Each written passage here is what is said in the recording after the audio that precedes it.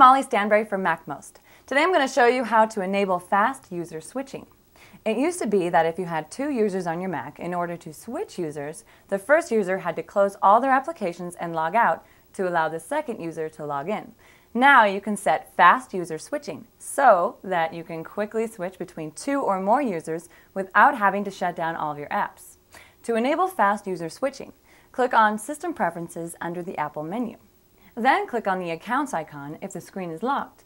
Click on the lock icon and type in your password and click OK. Next, click the Login Options button. Select the Enable Fast User Switching checkbox. Select Name, Short Name, or Icon from the View as pull-down menu. Click the red Window Close button to save your settings.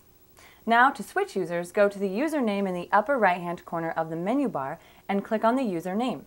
Select the user you want to switch to and click to switch. Enter the password for the new user. To switch back to the original user, repeat the same process. Note that any applications left running by the other users are running in the background and can slow the performance of your Mac. This is Molly Stanberry. Be sure to check the MacMost.com website for more helpful tutorials.